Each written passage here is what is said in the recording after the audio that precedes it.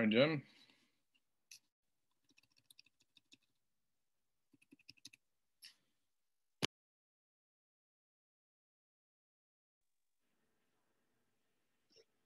Hey folks, it's Jim. Morning, Jim. Morning, Robert. Hey, small group today, huh? Yeah, so far.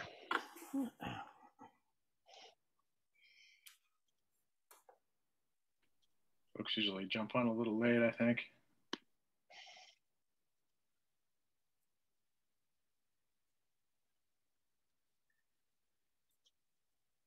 Yep, we can wait a few more minutes and see if anyone else is joining and get started maybe at 5 past.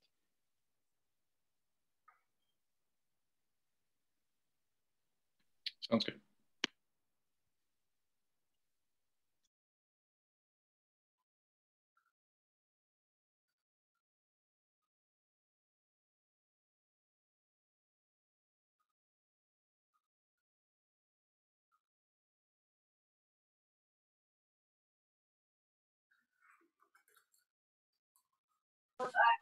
Hey, Jim, Robert, Christian, good morning.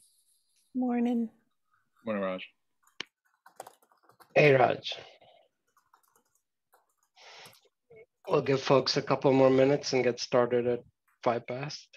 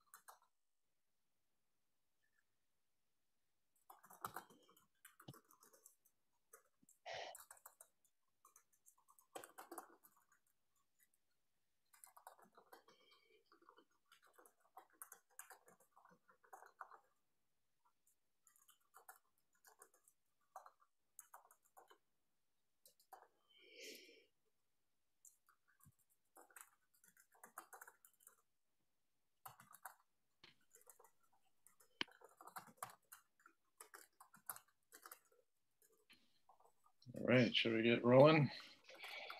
Yes, we should. All right, so looks like the only item we have on the agenda today is to go through the policy white paper outline. So we've discussed this in a few prior meetings, and I think the intent was to get to a point where we have an outline, and then we'll transfer the outline into a Git repo or a folder in our Git repo where we can kind of collaborate and take on different sections.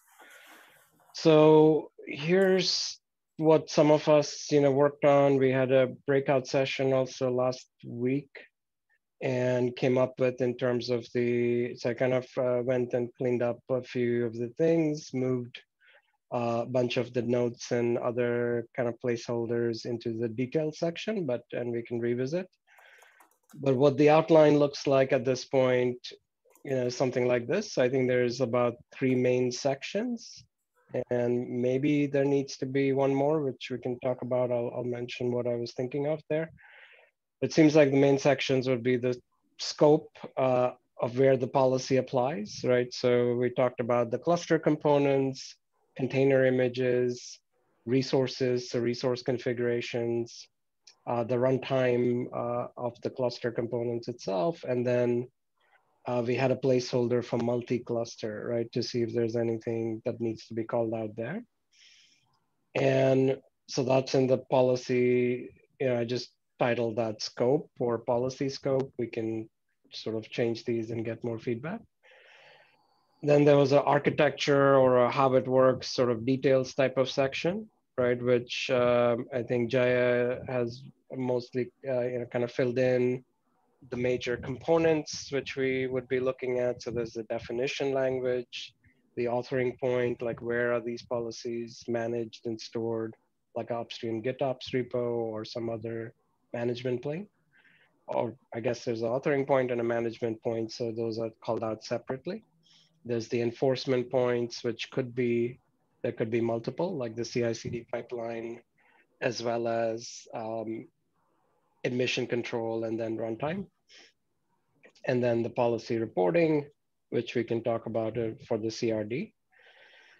And then we have a section on mappings, integrations, and I think I'd seen use cases. Yeah, use cases is also here, so we can kind of figure out what to put in this. And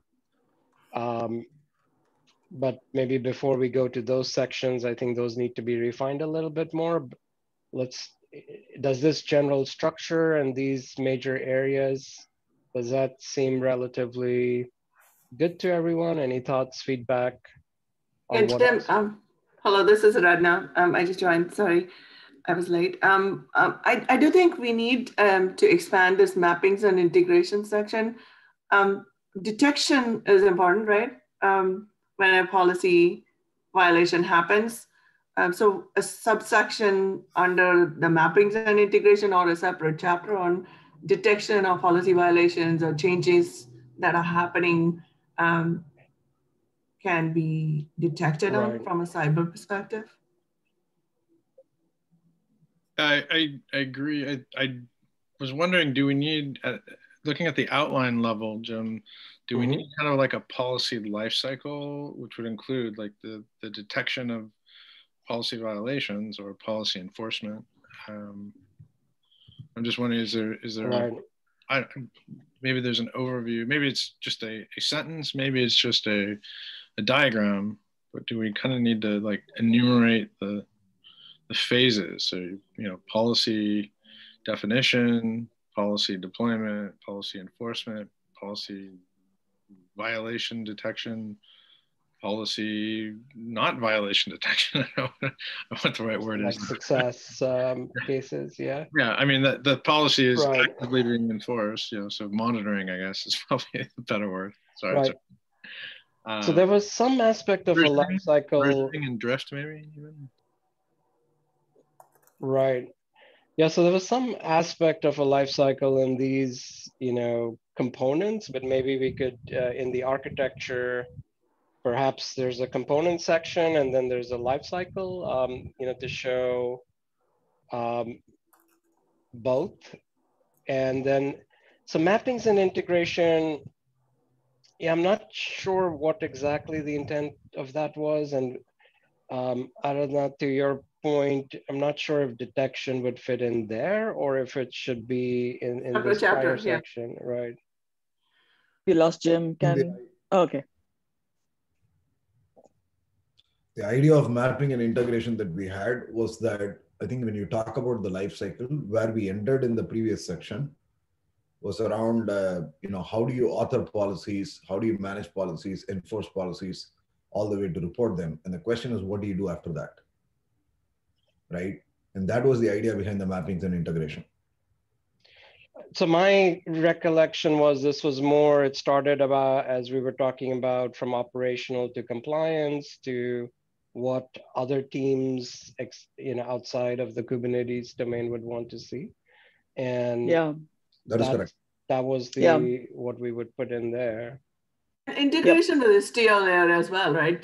Every Kubernetes might have, some Kubernetes implementations will have Istio mesh, right? Service mesh, and if we don't want to call Istio, that's fine. But some integration of policies, because you don't want to have conflicting policies at different layers. So I think mappings and integrations, we should specify which all integrations are we focusing on. I mean, from a cyber perspective, these things make sense, definitely. But which all integrations are we addressing? Yeah, maybe we might need to separate those, right? We say mappings to saying, okay, you have the operational policies at the Kubernetes layer. Perhaps you have some Istio policies, other policy objects. What comes above it, right? How do I translate this into compliance and regulatory into that domain? Right. So yeah, and maybe we could call out integration separately. We can talk about, things like service mesh.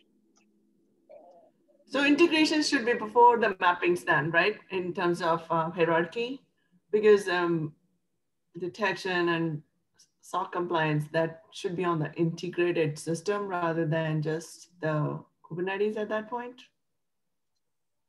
I don't know, that's my opinion, but open to Yeah, I think can you guys hear me? Yes, we can. Yeah. Hi, this is Jaya. I think the mapping and integrations was more focused on things external, like Jim was saying, to Kubernetes, right?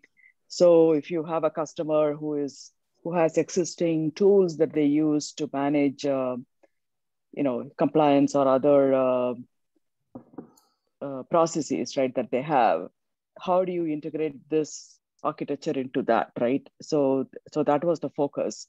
Whereas something like service mesh,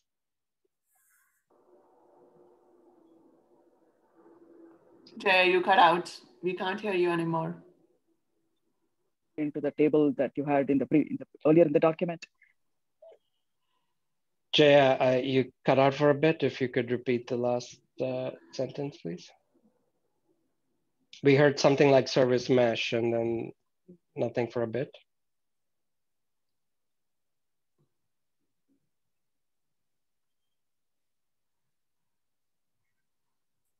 Maybe she can't hear us. Right. Okay. Yeah, no, that makes sense. So we just need to understand what we want to cover in each section. I think here really the goal was, okay, now that we have these policies, we have the reports, the violations, who's going to care about them, and how do we, kind of use them, right? All right. Understand the fit of detection here, and I think that's Aradhana brought this up. So policy can be a preventative policy, a detective policy, or a corrective policy, right? Why specifically just call out detection here? What is the idea? I mean, detection for me is if somebody, something malicious is going on, right? Somebody's maliciously changing a policy, then somebody in the cybersecurity team would want to know, right?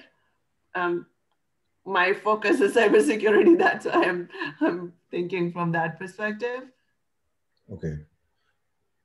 Right. I think the idea, well, a lot, I mean, you're absolutely right. Most cybersecurity today is detective and remediation based, and vulnerability based in particular in a lot of cases. But yeah, I think there is an evolution towards, especially in Kubernetes, you're a state-based system, right? You're a declarative system. So if you declare your policy correctly and that's enforced by the infrastructure as code, then you in a sense shouldn't have any vulnerabilities, you shouldn't have any violations. But you still want to have controls that are reporting compliance, that are reporting policy enforcement, right? Does that make sense? No, I'm not against that. I'm not questioning that. What I'm saying is that the point I'm trying to make is that I see that orthogonal, right? What I mean is, irrespective of what policies we have in the life cycle we talked about from a policy perspective, right? Whether you author it, you enforce it, you can enforce this through three mechanisms, right? You can put that ahead. I mean, we're talking about the CI/CD pipeline, and that as a use case, for example, that is a preventative type of a mechanism, right? At least in most cases. Then you can have detective. We have not talked about corrective at all, right? Sort of the GitOps-based remediation workflows. So my question is, should we expand this to Aradhana's point to cover these other things? Because if you just call out detection, I'm just trying to understand what does that mean, right? What does that mean for preventative sort of policies and corrective sort of policies? do we explicitly call out? That's my Even question. a preventative policy could be maliciously changed by an attacker, and that's what we want to detect on as well. So maybe detection of changes to policies, whether they're preventative or detective, in runtime, as well as in the Yes. Yeah, I agree. That's what I meant earlier by drift. I'll clarify that. Yes, malicious or unintended changes to the policies themselves. I agree. I think that is a concern. Just circle back, Raj. I agree, though I myself, how do we express a preventative or corrective policy in the frameworks that we currently have? Like, we have admission control. Yeah. But where else can we? I mean, the common set of policies, right? Most things that we have in CIS, run as non-root, are all preventative policies, right? You can't execute those containers unless you adhere to those policies. A detective policy is more typically happens in the access control, right? Post facto. Maybe we are using different terms here. I just wanted to call out, because when you typically read the policy papers on NIST, right, the way that they categorize is along those 4 buckets. These are the terms they use, and that's why I'm calling them out. Yeah, no, I absolutely agree with the terms. I'm literally trying to wrap my brain around, like, at the Kubernetes level, because I mean, the goal of this white paper is to kind of get a little bit under the details and drill down into how do you actually implement this. Not prescriptively, here's the code, but taking it a level. Raj, would you give an example of a detective policy? A detective policy, typically an access control. A termination control is a very classic example of detective policy, right? You have turned the user continues to have role bindings, right? Or super and bin access, right, into a cluster. And you are trying to evaluate if those access are valid. That's an example. The second thing could be, for example, that you have a cluster and you do not have logging enabled on that cluster, right? You don't have stack drivers, you don't have Azure log analytics. So things like this, right, which is post facto, you're observing this out of band, is what you typically call detective. Yeah, detective policies are more oriented toward runtime, right? Meaning after the workload is already deployed and running and everything, how do you monitor, right, on an ongoing basis, right? Whereas preventive or more like admission control. Exactly. Aspects, right? Yeah. Both are fine. And one comment I have there, Jaya and Raj, is that great. If we have those detective policies, then we should identify how those detections are remediated. Is there automation being built around that as well? So I think detection and maybe detective policies can be a subset of the detection itself, right? They're kind of correlated. And then for those detective policies, we can further expand as to what kind of auto remediation can take place in certain cases. I think Jim has done a good job of sort of putting those bullets there as well. I'm not disagreeing with what you're saying, Aradhana. I'm just pointing it out, and I think he has sort of added those line items there in the. Gotcha. So one thing I would add to that, though, is what we're seeing is that really every policy, even a policy which is intended to be enforced, needs detection, because there's always use cases where you want to do the additional runtime scan, right? So I don't think it's such a concrete categorization in that sense, because as you're rolling out, and this goes back to what Robert was saying with versioning and drift. So let's say there's a new CVE, now you want to roll out a policy, there's existing workloads. In most cases, you're not going to bring down those existing workloads, but you're going to detect if those violate the new policy, and you're going to take some remediation action, which could span some time.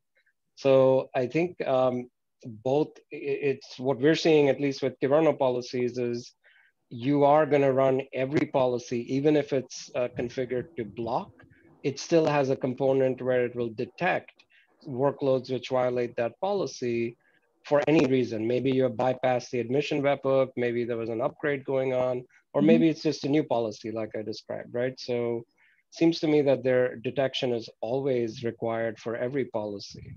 Yeah, Yeah, I agree completely. I think also, there may be resources that were created before a policy was put in place, right? Exactly. So that is why you have the gatekeeper, for example, has both admission as well as audit use cases, right? So yeah, that makes sense. And I agree with Aradhana on the remediation aspect, right? I think whenever possible, obviously, not every policy can auto-remediate, but if there's a way to do it, that's an option that we need to think about, yeah. And that remediation could also be in a separate system. So maybe this is just, it's detected, you remediate in your Git or upstream repo and you push changes, but there needs to be some, kind of guidance on remediation for once violations are reported, things like that. Yep. Okay. So yeah, no, this looks good. I think maybe perhaps we can combine these two sections. I'm not sure if or we can move lifecycle before architecture, or I don't know how. We'll have to see how this plays out. But I think this covers all the right points. Yep, I think so. Okay. So integrations, we briefly mentioned things like service mesh.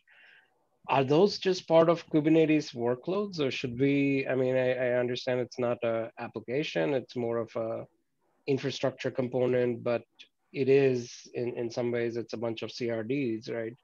So do we need to give that special treatment, or do we just say it's a Kubernetes resource, it's covered as part of any resource policy,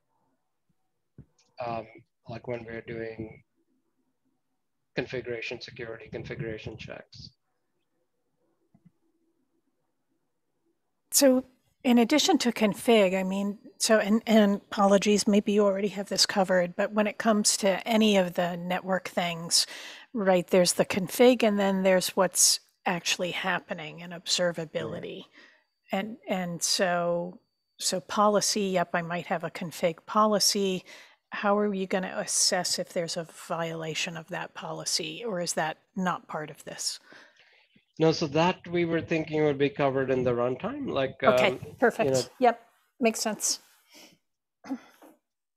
So yeah, you're very right. Like, how do I know if my CNI is even working, right? Because I may have all the network policies configured, but if my CNI has a issue, I don't know.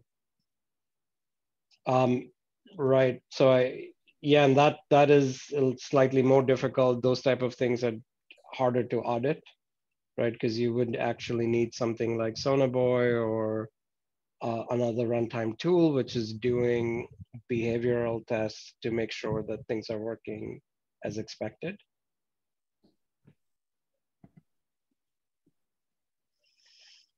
Okay, so let's take another quick look at the overall outline.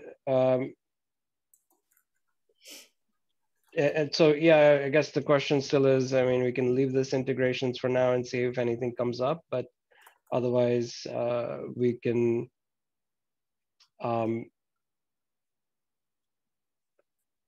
otherwise we'll see if it collapses into some other section. On the use cases, I added configuration security, operational compliance, regulatory compliance, and supply chain. Do those seem appropriate, or because we're saying these are use cases for Kubernetes policies? We think we just said run. Well, I guess runtime is under operation. Never mind.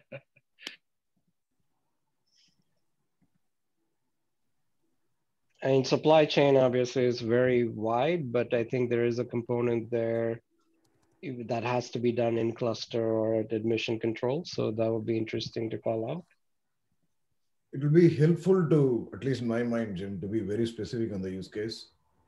So if we are talking about supply chain, and the question is, for example, how something like a SolariGate, right? This policy project will help. Or if you're talking about regulatory, or maybe not regulatory compliance, if you're talking about a sort of industry compliance, right? Security compliance, something like PCI DSS or high trust. I think it will be, and then we can obviously expand that to others, right? But I think the more specific we are, the better it is. Right.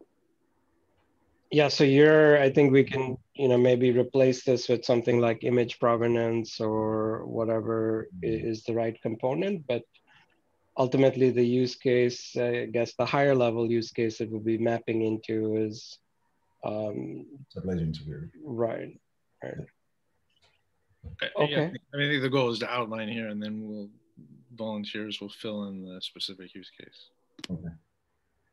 Right. And then on the mappings, we had incident management, compliance mappings, OSCAL, and then I think last time we just started talking about security operations center, SOC, and what users there would require.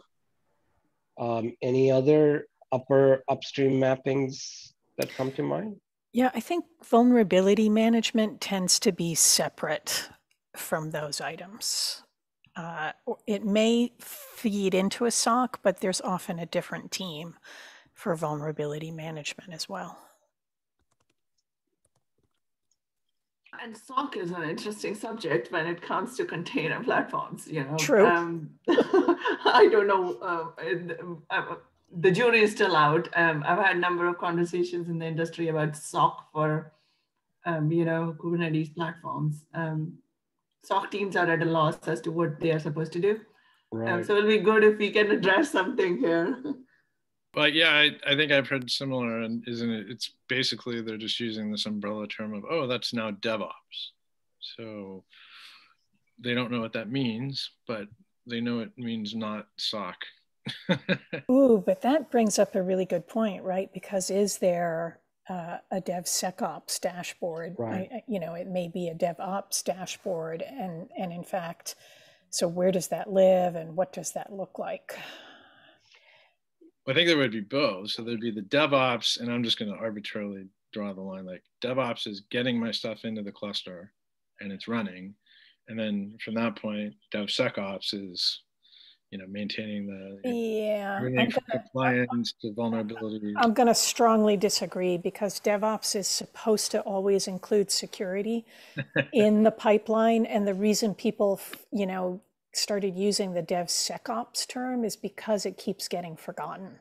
So a DevOps pipeline should include security scanners, and it should include a security dashboard for managing the results. So if you're doing security only on the ops side of DevOps, you're missing. I completely agree. I'm just reporting from the field. Yeah, and I think we need to help change that thinking. And actually, most DevOps pipelines I know of include at least vulnerability scanning. Right. Yeah, so I guess the question, and I think we've had this conversation in several forums, is it the DevOps team that's transforming into a DevSecOps team, or is it more the central security team that's learning about Kubernetes? And I think we can't, and we can't prescribe that, right. But I think what we can say is that policy information should be part of, policy should be part of DevOps. It should inform DevOps and policy and security. And at least this would be my opinion. It should be included as an external, place we'd want to set, information should be available. Well, I think to your point, Kirsten, this is our chance to put a line in the sand and say, here, recommendations. I will say from the government world that I interact with, they're just trying to figure it out. Yeah.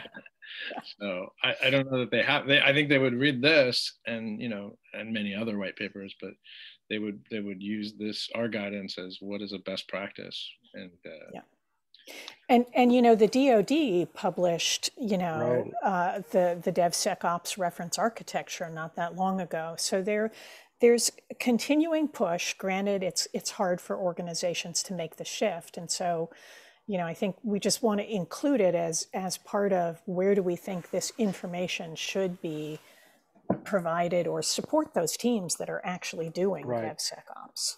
So we have called that out as our primary audience. So from the mappings point of view, I think the way at least I was thinking of it is everything we're saying is targeted to the DevSecOps team, but then they have to realize that there's these other mappings including perhaps central security, which needs, periodic reports or some visibility into what's going on in the Kubernetes world, right?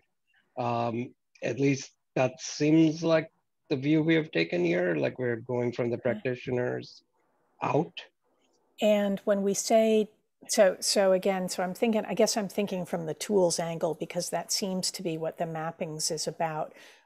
Where is the rest of this paper indicate that this information is going to show up in some sort of DevSecOps dashboard?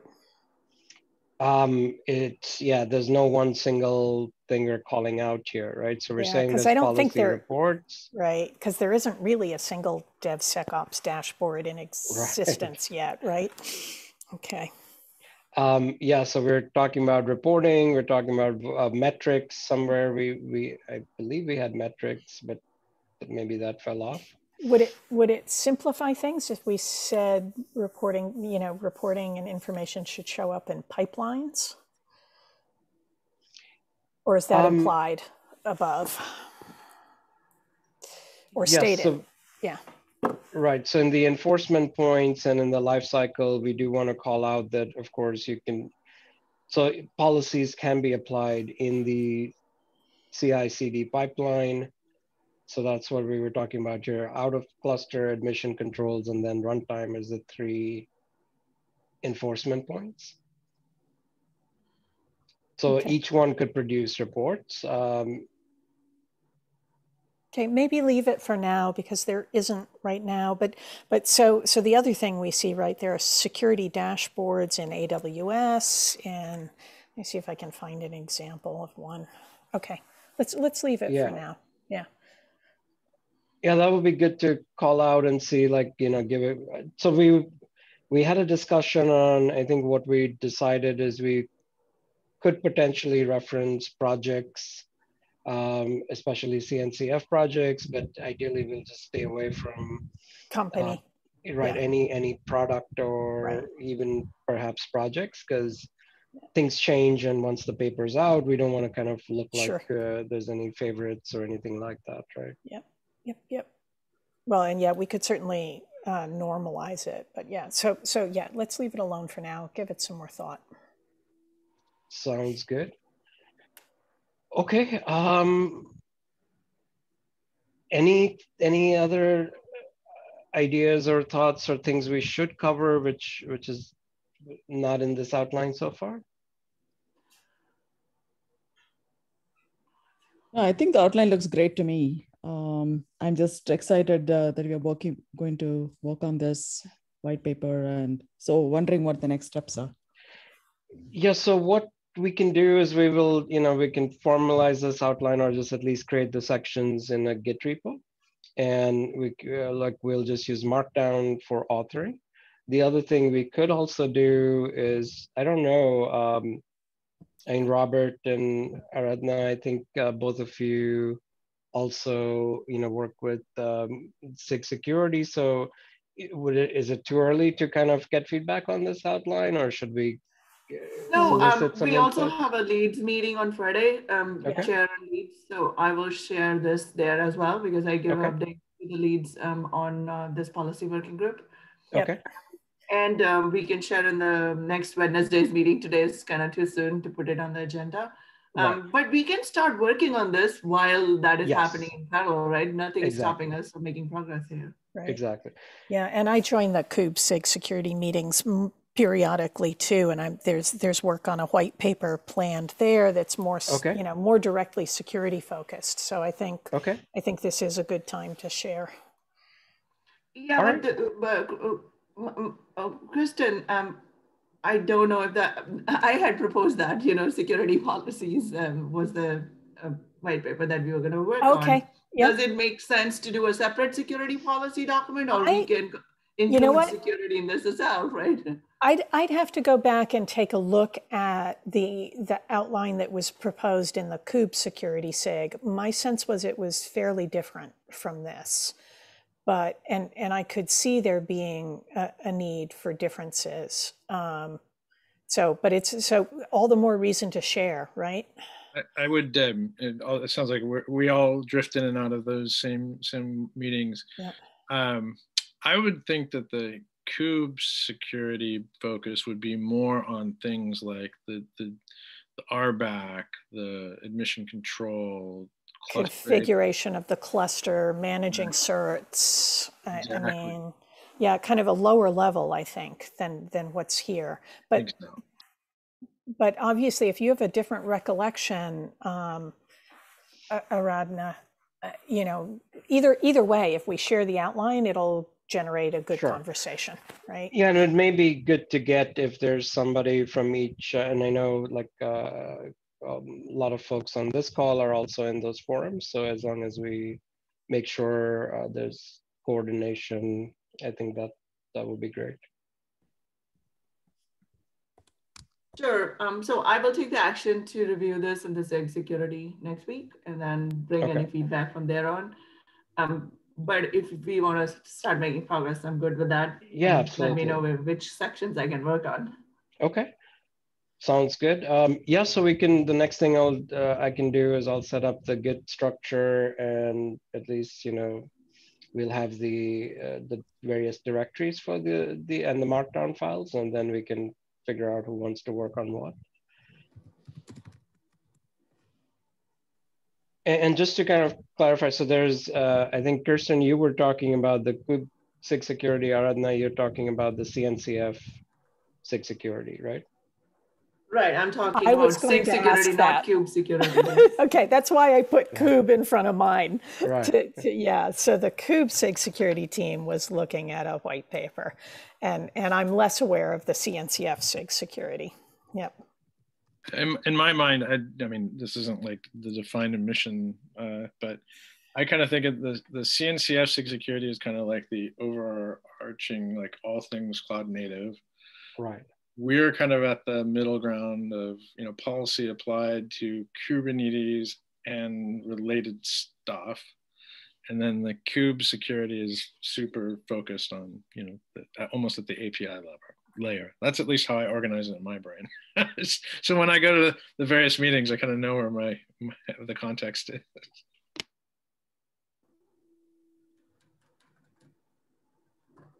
Okay. Yeah, no, that makes sense. I think that matches at least my way of thinking too. And I think there's certainly, each one is a very large area. All right. I didn't have anything else on the agenda, and unless someone else has any other topics to discuss, we can break early then for today, and I'll, you know, set this up in Git and send out something on Slack. I think that's great. That's great. Thank you very much, Jim. Thank you. All right. Thanks, everyone. Bye-bye. Cheers. Have a good day. Bye. Thanks.